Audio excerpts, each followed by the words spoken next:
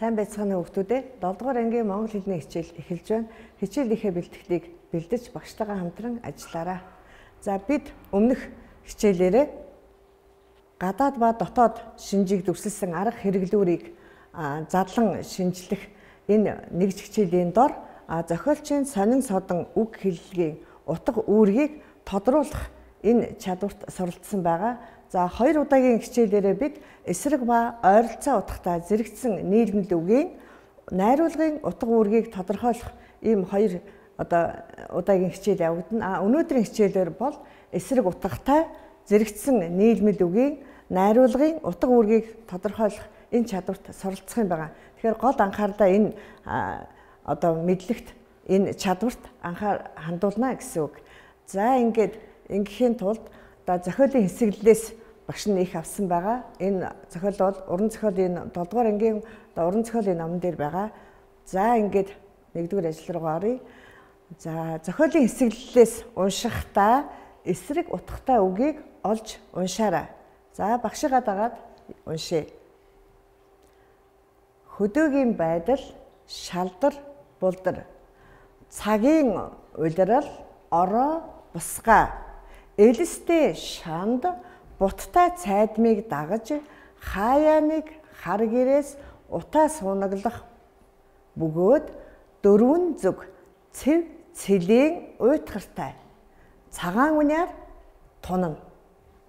За зуны лүгхим халуунд эсгий гэрийг шарж малчин хүний сэтгэлийг бухимдуулна.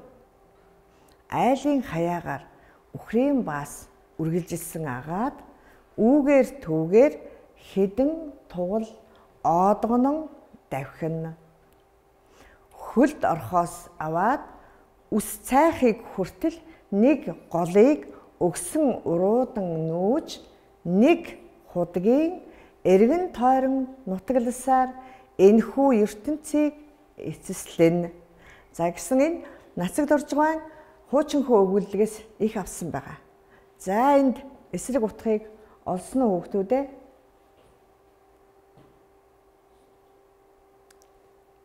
За дараа нь. За багшийнх нь ойлгосоор бол багш нь бол эсрэг утгатай үгийг доор нь олж тавьсан байна. Одоо өөрснийхөө орсондоо харьцуулан шалгаарай. За энд байна.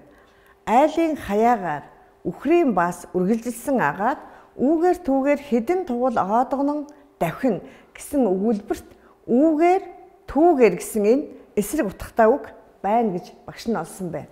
За дараагийн өгүүлбэрт хөлд орхоос аваад үсийг цайх хүртэл нэг голыг өгсөн уруудан нүүж гэсэн энэ хэсгээс өгсөх уруудах буюу өгсөн уруудан гэсэн энэ эсрэг үгийг олсон байна.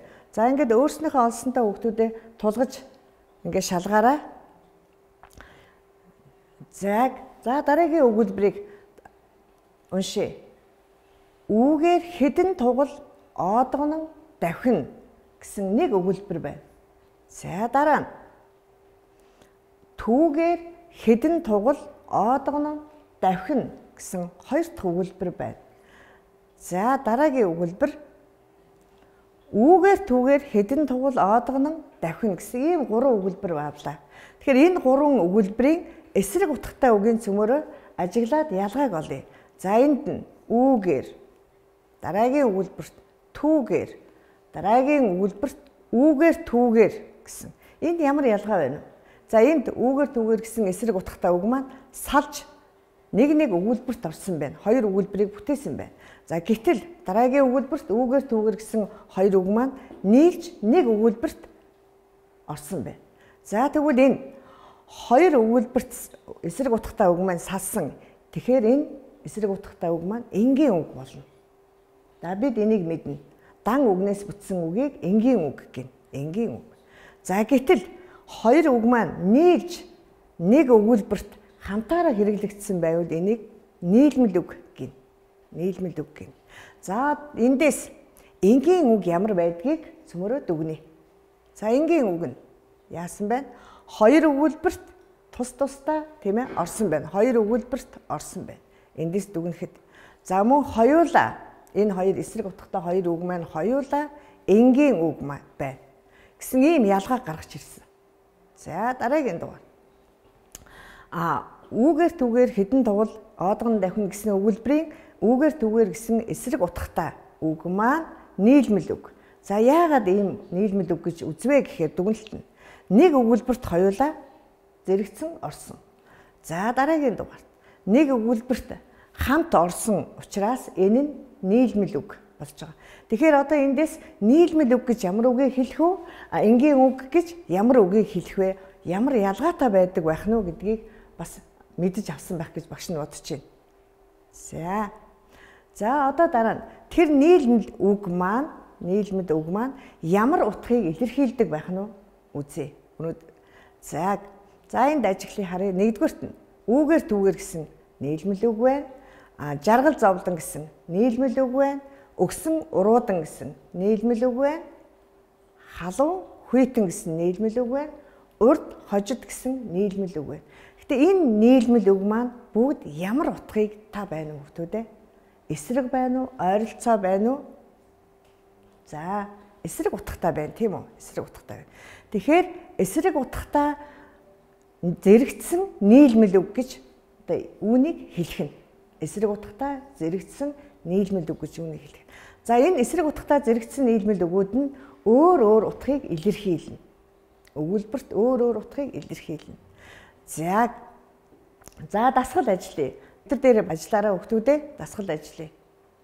За нэгдүгээр үүгээр түүгээр гэсэн эсрэг утгатай зэрэгцсэн нийлмэл үг нь ямар утгыг заасан байна вэ? Хоёрдугаар багамнаас харгалзааг үүсгэж бичье. Нэгийн В, нэгийн Г гэх мэтчлэн. За багш нь нэг хэсэг хүлээ. За уншаарай.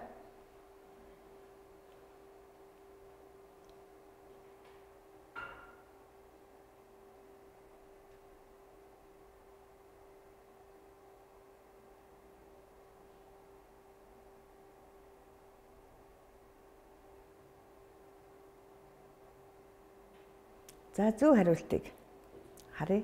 Үүгээр түүгээр гэсэн эсрэг утгатай нийлмэл үг нь орон байрын эсрэгийг заасан утгаар хэрэглэгдсэн байна. За дараа нь жаргал зовлон гэсэн эсрэг утгатай нийлмэл үг нь хүн, юм, байгаль, нийгмийн үзэгдлийн эсрэгийг заасан утгатай байх нь. За гурав дахь үг нь өгсөн уруудан гэсэн энэ үг нь хүн амьтны үйл ажиллагаатай холбоотой үүлийн эсрэгийг заасан утгатай орсон.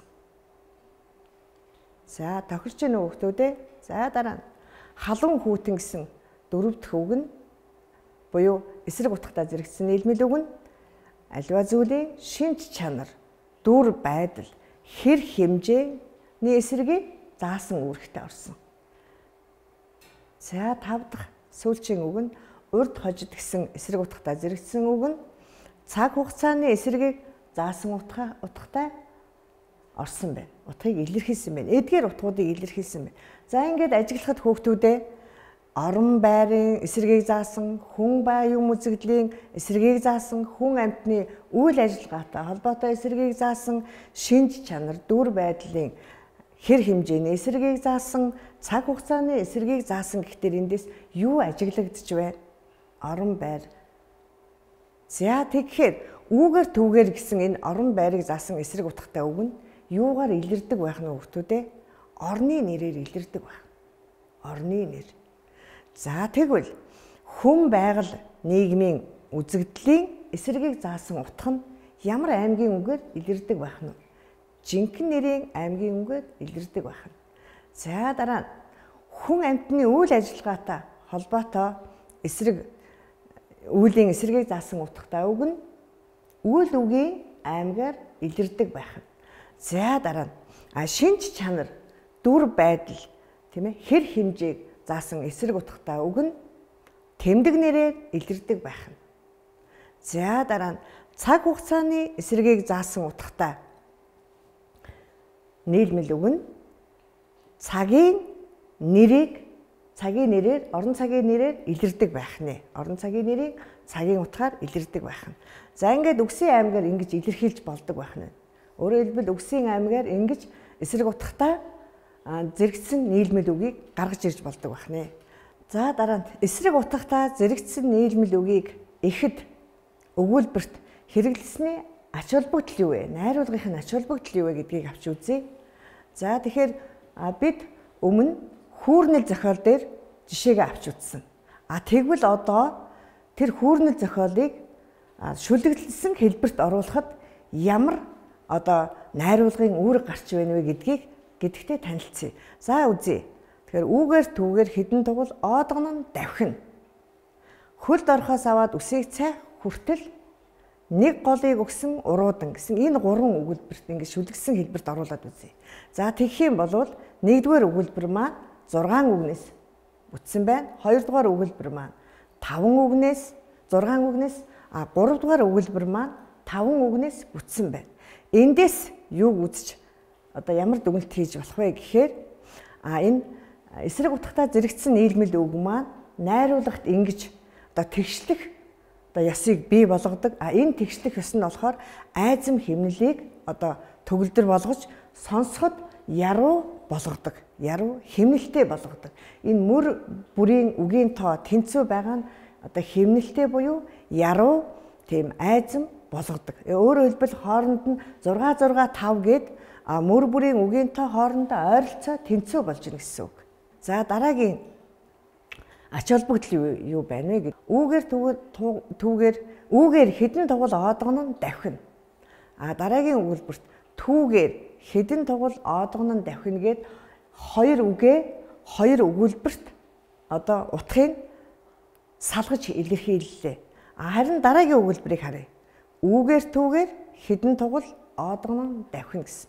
Энд ямар ялгаа байна вэ? За нэгдүгээрт нь хоёр өгүүлбэр байна. Тийм ээ? Хоёр үг маань хоёр өгүүлбэрийг бий болгосон. Гэтэл хоёр үгээ нийлүүлэхээр нэг өгүүлбэр болж байна. Энд ямар ялгаа байна? За энэ дасгалын дагуу дараагийн өгүүлбэрийг задлал хийгээр өгүүлбэрт нэг голыг өгсөн уруудан нүүж гэдгийг хоёр өгүүлбэр болгоно задлаараа хүүхдүүдээ. За задлаад хэлээд үзээрэй. Хурдтай ажиллаж байгаа хүүхд бол дэвтэр дээрээ бичиж болно.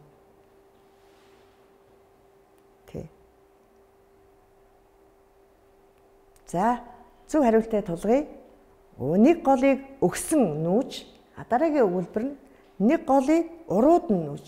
Нөгөөх нь өгсөн нүүхэд нөгөөх нь урууд нь нүүж байгаа гэсэн энэ хоёр эсрэг санаагаар нь салгалаа. Эсрэг утгаар нь салгалаа. За ингэхэд энд найруулгын ямар ач холбогдолтой байна вэ гэхээр хоёр өгүүлбэрийг нэг болгож хурааж байгаа нь цөөн үгээр оновчтой илэрхийлэхэд чухал ач холбогдолтой. Эсрэг утгатай зэрэгцсэн үг нь. Тий. Хоёрдугаар ач холбогдол нь энэ байх нь. Өөрөөр хэлбэл найруулгын үүрэг нь энэ байх нь. За дараа нь ямар ач холбогдолтой вэ гэхээр нэгдүгээр өгүүлбэрийг харъя. Үүгээр түүгээр хідэн тугал оодгон нь давхин. За гэхэд энд ямар гүн гүнзгий санаа илэрч гарч ийн вэ гэхээр нэг бол ганцхан үүгээр гээд авбал яасан. Нэг бол ганцхан түүгээр гээд авбал яасан.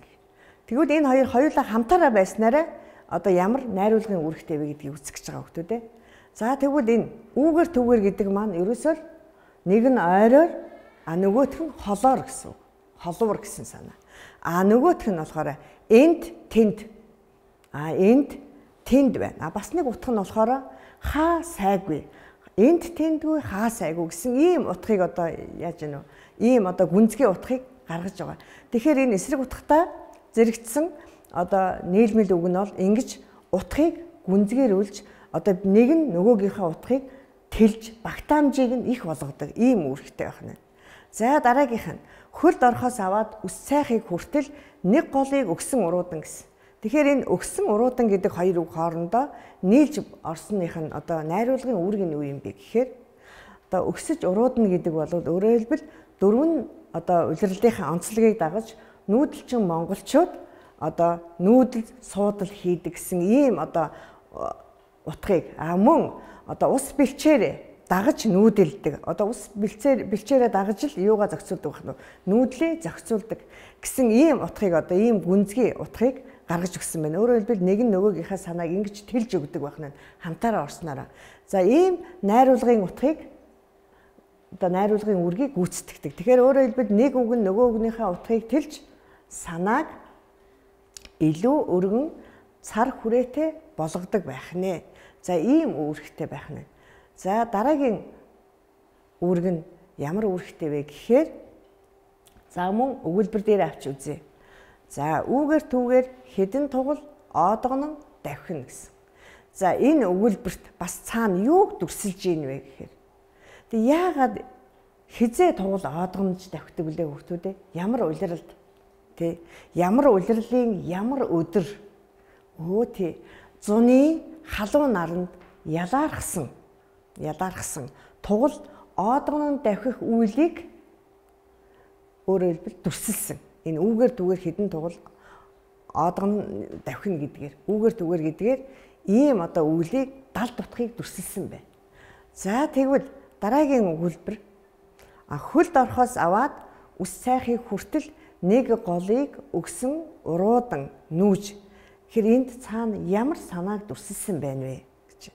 Өгсөн уруудан гэдэг эсрэг утгатаа зэрэгцсэн нийлмэд үг нь ямар санааг дүрсэлсэн байна вэ гэхээр насаараа л энэ нутагта эргэн тойрон нүүдэллэн амьдарч байгаа гэдэг энэ санааг далд санааг дүрслэн гаргаж ирсэн. Тэгэхээр найруулгад эдгээр энэ эсрэг утгатаа зэрэгцсэн нийлмэл үг маань одоо дүрслэх чадвар бол нэг дан үгнээсээ илүү ингэж эсрэгцэж нийлж орсон үг маань хавьгүй илүү тодорхой дүрслэлийг бий болгодог байх нь.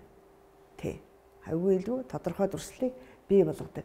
Найруулгад бас нэг ийм үүрэгтэй ордог. За дараагийн одоо хэсэг рүүгээ оръё. За ингээд одоо гэрийнхээ даалгаврыг амжилттай сайн одоо маш сайн анхааралтай гүйцэтгээрэй. Дараагийн хичээл дээр бол бид нэр ойролцоо утгатай зэрэгцсэн нийлмэл үгийн тухай үзэх учраас одоо энэ одоо хичээл рүүгээ дөхүүлэн бэлтгэл болгож даалгавар өгсөн байгаа. За түрүүн хэлсэн тийм ээ. Уран зохиолын сургачгийн 58 дугаар хуудсанд одоо байгаа хуучин хүү зохиолоос энгийн үгээр тийм ээ илэрсэн ойролцоо утгатай үгийг түүж бичнэ эхлээд. За энэ багшийн бичснээр бол 3 байгаа. За дараа нь ойролцоо утгатай үгээр илэрсэн нийлмэл үгийг хэд байгааг анзаарч уншиж тодорхойлно. За энэ багшийн одоо төвлөрснээр бол 4 байгаа гэж үзсэн байна. За ингээд энэ их маань одоо яг энэ эхийн энэ хэсгийг цөмөрөө хамтдаа уншъя. Хөдөөгийн байдал шалдар булдар, цагийн улирал ороо бусгаа. Элэстэй шанд буттай цайдмыг дагаж хаяа нэг хар гэрээс утаа суунаглах бөгөөд дөрвөн зүг цэв цэлийн уйтгартай цагаан уняар тунана. Багшигаа дагаад уншиж байгаа юу хүмүүдээ? Зуны лүгхийм халуун гэрийг шарж малчин хүний сэтгэлийг бухимдуулна. Айлын хаягаар үхрийн бас үргэлжилсэн агаад үүгээр түүгээр хэдэн тугал оодгонон давхина. Хөлд орхоос аваад үсийг цайхыг хүртэл нэг голыг өгсөн уруудан нүүж нэг худгийг эргэн тойрон нутгалсаар энэхүү ертөнцийг эцэслэн. Гавж жамбал хоймор сууж бурхан ном хэмээн буруу чалчих ба зайсан намжил гаднаас ирж хууль ёс хэмээн худал ярихыг сонссоор өдөр сарыг улируулна. Тэртээ уулыг өнгөрвөл айлгүй хэмээн бодож Тэнгэрийн хаяанаас цааш газаргүй гэж сэтгсээр түмэн хэрэгээс хоцорч дэлхийн боловсрлоос гээгдэнэ. Өглөө бурханд залбирч үдэш тэнгэрт мөргсөөр нэг насыг харанхуй манан дотор барна. За гэсэн энэ хэсгээс даалгавраа гүйцэтгэх юм байгаа шүү хүмүүдээ. За ингээд амжилт хүсье. Баяртай.